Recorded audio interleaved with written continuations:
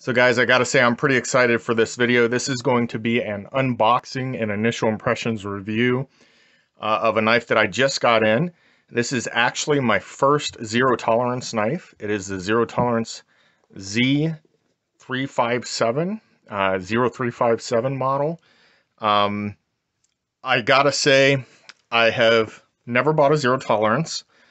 Part of that is because they are made by the same company that makes Kershaw knives, and while I have owned a couple budget Kershaws, I've just never really been a big fan of Kershaw, and I hope I'm not going to get a lot of hate over that, but I just, for whatever reason, like I said, I've owned a few. They're okay. There's nothing specific I can point out. I mean, the steel that I had in those, they were budget.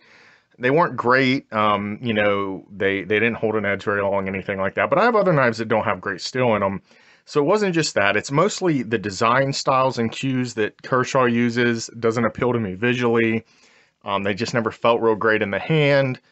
And zero tolerance, from everything I've seen, I've never handled one. I've never even held one. But they always kind of reminded me of that same thing. The Kershaw just didn't really care for the design cues that much. They never jumped out at me. And especially if you're going to spend the kind of money that you do on higher end knives, like some of the Spyderco's Benchmade, zero tolerance, things like that. I just, you know, I feel like if I'm going to spend that kind of money, I want something really nice. Well, I saw a deal on this knife that was too good to pass up, so I went ahead and bought it. It was on Amazon. Now, one of the things you have to be careful with Amazon is getting knockoffs. So this particular unboxing, unless there's something obvious that jumps out at me, I'm not going to go over, you know, checking in to make sure that it's the legitimate item. It was shipped and sold by Amazon, so I'm hoping that it is. But I will have to do my due diligence to make sure that I didn't get a knockoff here. And if I did, I'd have to send it back. But hopefully that's not the case. It is one of the reasons, though, why I don't like to buy higher end knives on Amazon. But again, they were running a like 1-day sale on this thing, and so it was just a great price point. So I went ahead and bought it. So I'm going to go ahead and unbox it here, and then we'll talk a little bit about it. So one good sign I can see here is this is one of the boxes with the like folding edges here. From my understanding, a lot of the knockoffs don't have that box. So that's a good initial sign. Let's see what we've got here. So as far as packaging goes, I gotta say, not all that impressed. Civivis, which are much cheaper knives, come in much more impressive packaging. So you have your little booklet of care, maintenance, warranty, that kind of thing. And then it just came bubble wrapped, right? It does come with a little silica packet here to keep the moisture out. And there it is. That is the zero tolerance Z357. I have like I said, no experience with zero tolerance, so I can't even tell you what the proper way to say their models are. I noticed that all their models don't have names. They usually just have numbers, 0357. So that's what I'm calling it, because that's what it says. It does look like a kind of medium-sized everyday carry. It's not going to be a larger knife, but it's not one of the really small ones either. It is a flipper style knife. You can see here from the flipper tab that's on the back. So before I even get into it, I'll just go over some of the specs, and then we'll open it up and we'll see what I think of it. So I do know that it comes with the G10 handles here, black G10. I like the texturing on that. It's very like kind of grippy, but not in an aggressive way that feels like it's going to shred up a pocket. So that's good. In fact, I think they did a really good job on the texturing. I really like that. Clearly it comes with a lanyard hole here. It does come with a deep carry pocket clip that looks like it is reversible for left or right hand carry, but only carries tip up. You don't have the option of tip down carry. Kind of has a curved shape to the handle right there. Not sure how that's going to feel in the hand. And the blade has this, what they call a black wash finish on it, which I think it will kind of be good. I don't usually like black colored blades because no matter what you do, if you use them, they're going to start looking ugly, in my opinion, because you're going to tear up that finish. This finish already has a pre-worn look to it, so that may help negate some of that effect. At least that's what I'm hoping. So anyway, let's go ahead and open it up here. Well, that's nice. It does have zero tolerance, and also Kershaw uses it, what they call their SpeedSafe technology, which is just a assisted opening mechanism. So when you hit that flipper tab, once you overcome that initial you know, hold there on the detent, once you get that going, it just flips out the rest of the way on its own. I don't feel like that's necessary, even on a high-end knife. If you have good action in this, a regular flipper is so easy to flip out. In some ways, it's almost more satisfying than the assisted. The assisted actually almost feels stiffer to open because you got to overcome, for safety reasons, they have a little bit stronger detent there that you have to overcome, and then it flips out. Still feels good, don't get me wrong, but it's nothing crazy impressive. I have a cheap, at the time it was like a $20 Kershaw that feels the exact same way with the SpeedSafe technology. So I don't think that adds anything to a premium knife like this. In fact, I honestly probably would just as much prefer they have a smooth action and just leave off the SpeedSafe assisted opening. But that's just my preference. Looking at the knife itself, I mean, it's kind of a weird shape, weird design. Again, it's the thing with the zero tolerance knives. For me, they don't appeal that much visually. This is one of the better looking ones. I don't mind the shape and style too much. I do have to say I'm not a big fan of the curved handle. It doesn't fit my hand very well. I have larger hands, and where that should be going into your palm, I believe, like that swell should fit into your palm, it just doesn't for me. My pinky tends to want to hang off the knife here, so it doesn't fit my hand real well. I guess you can't really even choke up on it because that front finger can't come up past this point. There's no like choil or anything you can get up into there. So you kind of have to hold the knife that way. It doesn't feel overly comfortable in my hand, and I have to say that belt clip feels like it's going to create a hot spot when I'm cutting. It's gonna start wearing right here on my hand.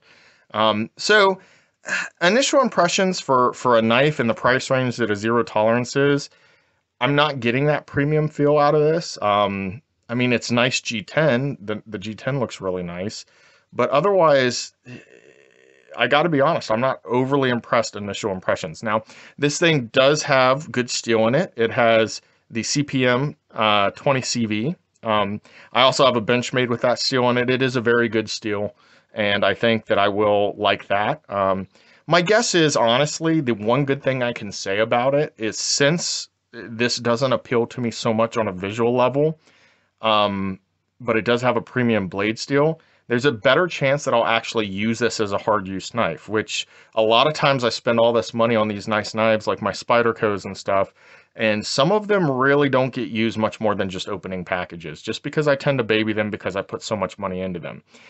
This one, since already visually I'm not overly impressed with it, I may be more inclined to use it in a way that, you know, I'm not babying the knife. So that may end up being a good thing. It'll give me a better chance to test out that steel in a harder fashion than what I have in the past. So speaking of the steel and the blade here, so this is a 3 1/4 inch blade, right? Made out of the CPM 20CV, like I said, has that black wash finish on it. So I do like the finish. If you're gonna have a black style knife, I do like this finish, kind of that worn look already to it. I think it'll kind of hide and mask some of the scratches and wear that'll happen naturally. Supposedly, zero tolerance lists this steel at a hardness HRC rating of 60 to 62, which is a pretty hard rating. So, of course, I don't know that yet. I haven't used it, but hopefully that is the case. It is a liner lock. That liner lock is not super deep engagement there, and there is no real cutout. There's a tiniest bit of a notch right here, but very little cutout for your thumb to be able to access that. Some people really have a problem with that, with liner locks that don't have a deep cutout on the opposite side there so that you can engage that liner lock with your thumb. I personally have never had an issue with that. Reaching in there with the kind of the tip of my thumb, my thumbnail, that has never been an issue for me. So I don't have a problem with that. It doesn't really bother me, but some people that might, so just be aware of that. You can see here that you do have a full-length backspacer here. Looks like this one actually has some kind of a bubble or blemish on it. I'm not sure what that's from. Yeah, overall, again, just kind of going over all that stuff one more time real fast. We'll go over what we have here. Overall length is just a little over 7.5. They have it listed at 7.625 inches. You have the 3.25 inch blade, the black G10 scales with fairly decent texturing. You've got the blade made out of the CPM 20CV, which is a great steel for a pocket knife. It is a liner lock. Not super deep engagement on that, no jumping or anything on the liner lock. You do have a deep carry clip, which I like, but it is only reversible for left or right hand, not tip up, tip down. It's got the SpeedSafe assisted opening, and overall it is a fairly light knife. I don't feel like it's very heavy. They have it listed at 4.3 ounces. That's probably right. I mean, I'm no expert in it just by feeling, but it's not a super heavy knife. You do have a little bit of jumping on the back right here that you can kind of rest your thumb on when you're cutting. I feel like with the belly on this blade, it probably will make a pretty good slicer. It looks like it has a flat grind up to, right up to here, and then a little bit of a swedge on the back. I think that'll make a pretty decent slicer. Now, just feeling it here, and I just checked it out on my arm. It will shave. It's shaving sharp. So the blade does come from the factory, able to shave right out of the box, so that's a good thing. You got a very sharp point there, that almost needle-like point that you get. Technically, I think they classify that as a drop point, but style blade. But overall, I mean, I like the knife, all right. I'm not a big fan of the aesthetics. I'm not a big fan of the ergonomics on the grip. For my hand, they're not that great. I gotta say, so price point on this thing, guys. Right now, typically you can pick this thing up for right around $175, $180, maybe up to $200 depending on where you're looking. The reason I picked this thing up is there was that sale that Amazon did. I think it was only up for one day. It's like they knew I'd been looking at it, and this thing was on sale for $127, I think it was. So considering it normally sells for $175, $180 for the $127, I did go ahead and pick it up just because I've never owned a zero tolerance, never handled one, wanted to get my hands on it. I gotta say, the reason I'd never bought one is because I expected them to be similar to the Kershaw, and I'm not a fan of Kershaws, even though I own a couple. This exactly lived up to my expectations. Would I spend $200 for this knife? Me personally, no, I would not. I know I'm probably going to get a lot of hate because there are a lot of people who just absolutely love the zero tolerance. I'm not stating anything about the quality of the build. I mean, from what I can tell, everything looks pretty good. It's fairly well centered. It opens and closes no problem. I'm not noticing, other than that little bubble in the backspacer, which again, I'm not sure what that is. I'll have to look at that a little closer later. I don't even know if I can get it in the light, but there's a little bit of a bubble right there in the, I don't know, I assume that backspacer is some kind of a plastic or nylon synthetic material, and it looks like something happened there. But really, guys, I mean, first impressions, like I said, everyone has their own idea of what makes a nice knife or what appeals to them visually. Spyderco's have had to grow on me. I didn't originally like most of Spyderco's designs, and honestly, I still don't like a lot of them. But I love the Paramilitary 2. That one has really grown on me. There's some other ones. I'm looking at maybe getting a Shaman at some point. I kind of like the design of that knife as well. So, I've got a Mannix, the extra large version of that. And I like it all right. It's a little bit too wide, honestly, in the pocket. That's my big complaint with that one. So I've kind of had to grow into Spyderco. Maybe eventually I'll start growing into zero tolerance. But just, again, this is only a tabletop first impression unboxing, and first time I've ever even held a zero tolerance. And my first impressions are, this is one of their cheaper models. Maybe their more premium ones have a different feel. I don't know. But when you're talking about $200, $250, $300 for some of their knives, I don't see anything about this that would indicate to me that I'd want to drop that kind of money on a zero tolerance knife. So I am ready for the hate to come out on that review.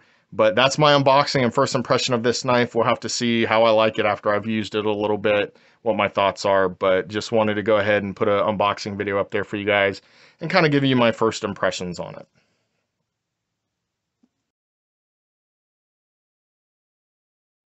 All right, back with just a quick update.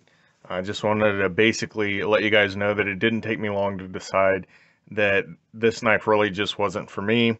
It was well built and everything. At the price point, it's a it's a good deal if you're trying to get into zero tolerance, and you can get in at that price point. But for me, the ergonomics and everything, the way it looked, felt my hand with the larger hands. Maybe if you had smaller or medium-sized hands, it just was not very comfortable in my hand.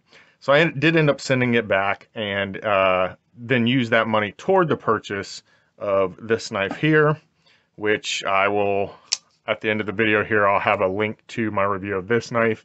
It actually did have its own set of issues as well. This is a Spyderco Shaman Blade HQ exclusive, made in the CPM M4 with the micarta scales. But overall, I did end up deciding to keep this knife in spite of some of the flaws, even though it actually had more issues out of the box than the zero tolerance. I like the way it feels in the hand so much better. I like the ergonomics, the look, everything else about it so much more than I did the zero tolerance. So I did decide to send the zero tolerance back, use that money toward purchasing this knife here. So just in case anybody was wondering about that. But again, if you're looking to get into a zero tolerance knife, this is a good one to start with as far as price point and everything. As far as actual build quality, I didn't really have any complaints.